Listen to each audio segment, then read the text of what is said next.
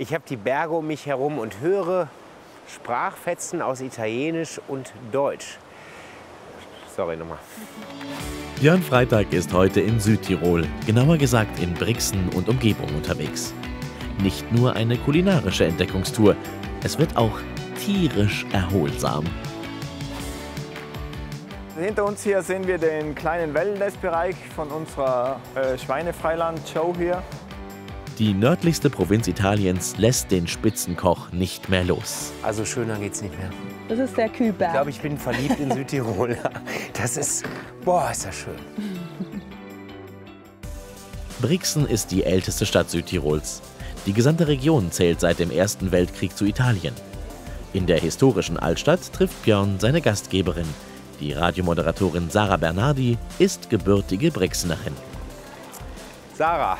Hi Björn. Mensch, in was für einer wunderschönen Stadt wohnst du denn hier? Herzlich das ist ein willkommen. Traum. Ist das immer so warm hier? Nee. Abends verschwindet die Sonne recht bald hier. Ja. Das ist das Gute an Brixen. Und dann kühlt es auch recht bald ab. Also, aber toll, dass du mir hilfst, einfach sehr mal gerne. Den Durchblick hier so ein bisschen zu haben. Das ist mir eine große Ehre. Sollen wir ein bisschen schlendern gehen? Ja, ganz gerne. Ja? Super. Also am besten, wir gehen gleich die großen Lauben hoch. Die großen und die kleinen Lauben wurden im 12. Jahrhundert als Idee für eine Straßenmarktanlage gebaut. Heute bilden sie das Einkaufszentrum der Stadt. In den Laubengängen befindet sich eine malerische Shoppingmeile für Touristen und Einheimische. Warum kommen die Gäste hier so gern hin? Ist das Klima? Es ist sicher das Klima. Also in dem Moment, glaube ich, da haben deutsche und italienische Gäste unterschiedliche Gründe, glaube ich. Ja. Die deutschen Gäste, kaum sind sie über den Brenner, fühlen sie sich ein bisschen in Italien, aber verstehen halt doch die Menschen noch. Ja. Und andererseits die Italiener, die mögen einfach die Dolomiten, ein bisschen andiamo in montagna, das heißt, wir gehen in die Berge. Und Brixen ist einfach schön, es ist kulturhistorisch ganz eine wertvolle Stadt und man kann sich hier einfach gut gehen lassen. Die Gastronomie Brixens richtet sich vermehrt auch an ein jüngeres Publikum. Zum Beispiel das Tre Fiori, eine Bar mit Hinterhof, die etwas versteckt in einer kleinen Gasse liegt. Hier gibt es eine große Auswahl an Craft-Bier-Sorten, mehrere davon frisch vom Fass. Oder der alte Schlachthof. Vor allem zum Feierabend ist es hier fast immer voll. Allerlei regionale Drinks und kreative Küche. Hier kann man sogar übernachten. Bed and Breakfast mit Schlafkojen unterm Dach. Frühstück gibt's dann unten im Lokal. Ein besonderes kulinarisches Erlebnis erwartet Björn nun in der Gemeinde Vahrn, ein paar Minuten entfernt von Brixen. Jetzt treffe ich gleich den Käsepapst aus der Region hier. Und der lagert seine Käse mitten im Wald. Wie das funktioniert, da bin ich echt mal gespannt. Hansi Baumgartner ist ehemaliger Sternekoch. Heute veredelt er als sogenannter Affineur allerlei Käsesorten. Björn will erfahren, wie genau er das macht. Der Treffpunkt der beiden ist mehr als außergewöhnlich. Schön, dass du heute hier bist. Hallo Hansi, Ja, grüß dich. Das sieht aber finster aus hier. Was ist das? Das ist ein richtiger Bunker noch. War für militärische Zwecke gedacht. Zweiter Weltkrieg? Zweiter Weltkrieg. Okay. Und dann haben wir den umfunktioniert fürs Käselager. Warum ausgerechnet hier, erklärt er Björn später. Erstmal geht's rein in den Bunker. Boah, wie schön kalt das hier ist. Also hier liegen ja Werte, das ist ja unschätzbar. Wahnsinn. Bis zu 3000 Käselaibe lagert Hansi hier gleichzeitig. Hartkäse, Weichkäse, Sauermilchkäse und. Warum hast du dich für den Bunker entschieden? Ja, aus mehreren Gründen. Einmal in der Saison, wenn die Alpsaison zu Ende geht, dann müssen wir viel Käse einkellern. Da brauchen wir viel Platz. Das Zweite, du merkst ja die feine Luftfeuchtigkeit, die Temperatur, in der Regel von 10 bis 12, 13, 14 Grad. Und hohe Luftfeuchtigkeit. Und hohe Luftfeuchtigkeit. Und dann ist auch eine gute Nutzung, weil sonst würde dieser Bunker leer stehen. Und das ist eine geniale Reifemethode dann schlussendlich für den Käse. Regionale Herkunft ist Hansi sehr wichtig. Seinen Käse bezieht er größtenteils von Almen aus der Region. Erst lässt er den Käse hier im Bunker reifen, später veredelt er ihn auf rund 60 verschiedene Arten. Heraus kommen besondere Sorten wie Ziegenkäse mit Heu, Camembert mit dunkler Schokolade oder Blauschimmelkäse mit Zwetschgen. Björn darf probieren und genießen. Boah, ist ist der lecker. Der ist unbeschreiblich. Also der ist ja so lecker.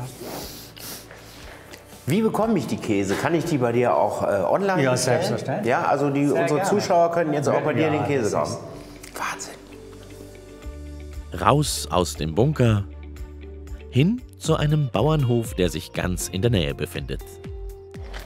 So, jetzt bringe ich euch an einen richtig coolen Ort. Das ist der Hubenbauer hier in Vahrn, oberhalb von Brixen. Und einer der ältesten Bauernhöfe, wirklich hier der ältesten 3, 4 Bauernhöfe, die es gibt im Talskessel hier.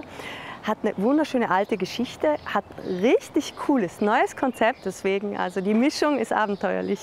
Kommt mit! Idyllisch ist es hier zwar auch, aber auf den ersten Blick merkt man, von einem herkömmlichen Bauernhof ist der Hubenbauer weit entfernt. Da drinnen gibt es das Bier, das hier selber gebraut wird, da oben in der Brauerei. Und da drüben gibt es Eis, das wird auch hier selber gemacht. Beides recht ungewöhnlich für den Bauernhof im Eisacktal. Wir gehen jetzt einfach mal rein. Er ist hier der Chef. Alexander Stolz hat den Hof von seinen Eltern übernommen. Hast du Zeit, uns ein bisschen herumzuführen nachher? Ja, auf jeden Den Fall. Leuten sehr, sehr gerne ein bisschen was vom Hubenbauer und der Arbeit hier zeigen. Auf jeden Fall. Der älteste Teil stammt ursprünglich aus dem Jahr 1196. Vor rund 4 Jahren entschied sich Alex, den Hof komplett umzubauen. Der Charme der alten Mauern sollte aber unbedingt erhalten bleiben. Das habt ihr so schön gemacht, wirklich mit den LED-Lampen, so alt trifft neu. Das ist cool, oder? Nebenan, im alten denkmalgeschützten Stall, befindet sich die hofeigene Brauerei. Gäste können die Produktion hier hautnah erleben. Also in unseren Bieren verwenden wir, wo es irgendwie geht, Rohstoffe von unserem Hof. Also unser Treibstoff, unser Helles, das sollte runtergehen wie Öl eben. Das ist eben sehr trinkig, ein bisschen malzig, leicht hopfig nur. 9 verschiedene Biersorten braut Alex. Sein Konzept? Von den angrenzenden Wiesen kommt das Getreide ohne große Umwege direkt ins Glas. Die Idee zum Brauen kam ihm eher spontan. Du sprichst inzwischen wieder Profi, dabei bist du eigentlich Bautechniker. Ja, genau. Also meine Wurzeln sind zwar im Baugewerbe, habe mich da aber nie so ganz heimisch gefühlt und habe dann, als wir hier mit unserem kleinen Burschenschank begonnen haben, recht schnell geglaubt zu wissen, dass ich eigentlich in der Gastronomie mehr zu Hause bin, wie auf der Er hat Baustelle. gesagt, ihm hat Bier eigentlich nie geschmeckt und er wollte einfach eins selber brauen mit einem Kumpel gemeinsam, das halt schmeckt, oder? So, Genau. kurze Fassung. Kurzfassung, genau. Also Beste Grund. unsere Statuten bestehen aus einer Zeile, es muss uns beiden schmecken. Schmecken soll es auch in der Gelateria des Hofs. Hier gibt's allerlei selbst kreierte Eissorten. Mit dem Kürbiskernöl-Eis hat Alex' Schwester Liz sogar bei der WM der Eismacher teilgenommen. Da habe ich halt bewusst eine österreichische Grundsorte genommen, weil es doch das Kürbiskernöl ist. Weil das letzte Mal, als ich beim Gesamtfinale von der Gelato Virtuo mitgemacht habe, da haben sie alle gesagt, du schaust nicht aus wie eine typische Italienerin, du redest nicht wie eine Italienerin, du bist für uns eine Österreicherin. Ja. Na ehrlich, weil da hatte sie nämlich ein Apfel-, Speck- und Schüttelbroteis, gell? Ja. Ah, und das war der volle Erfolg. Ja, also wir sind von 4.600 Teilnehmern sind wir unter die ersten 8 gekommen. Natürlich gibt's auf dem Hof auch Deftiges. Salami, Wurst und Speck stellen sie selbst her. Mit Fleisch von Schweinen, die auch hier aufwachsen. Um rund 30 davon kümmert sich Alex. Südtiroler Speck sei häufig eine Mogelpackung, meint er. Also ich fand es eben schade, dass oft beim Südtiroler Speck steht zwar Südtiroler Speck drauf, aber die Schweine, das Einzige, das sie hier gesehen haben, ist die Autobahn. Und da waren sie eben schon tot. Und deswegen finde ich es viel schöner, wenn man sagen kann, also sie sind zwar nicht hier geboren, durften aber hier aufwachsen und eben hier ein schönes Leben haben. Die Schweine scheinen sich hier ganz wohl zu fühlen. So genau, also hinter uns hier sehen wir den kleinen Wellnessbereich von unserer Schweinefreiland-Show hier. Also ihr seht, es geht ihnen gut. Action ohne Ende, also die haben Spaß hier. Und im Notfall heißt es, einer für alle für einen. Also da ist, wenn einem was Spanisch vorkommt, dann ist alle weg. Jetzt schauen Sie mal und nach 2 Minuten stehen Sie alle wieder hier oben. Also blinder Alarm. Also auch die Bezeichnung Rennschwein kommt nicht von ungefähr. Björn und Sarah fahren jetzt weiter in den Nachbarort Klausen, und zwar ganz hoch hinauf. Die Klausner Hütte liegt auf über 1900 Metern. Ein kleiner Wanderweg führt direkt bis zur Hütte. Allerdings spielt das Wetter plötzlich völlig verrückt. Es regnet in Strömen. Oh, Sarah. Was ist denn da los gerade draußen? Komm, wir gehen hier rein. Oh. Ja, alte Stube ist gut. Boah. Sag mal, wir haben jetzt 33 Grad gehabt und so schnell ändert sich das jetzt hier. Ja, das ist hier eigentlich relativ normal. Wart nur, jetzt geht's richtig los mit Hagel. Soeben noch Sonnenschein, jetzt hagelt es.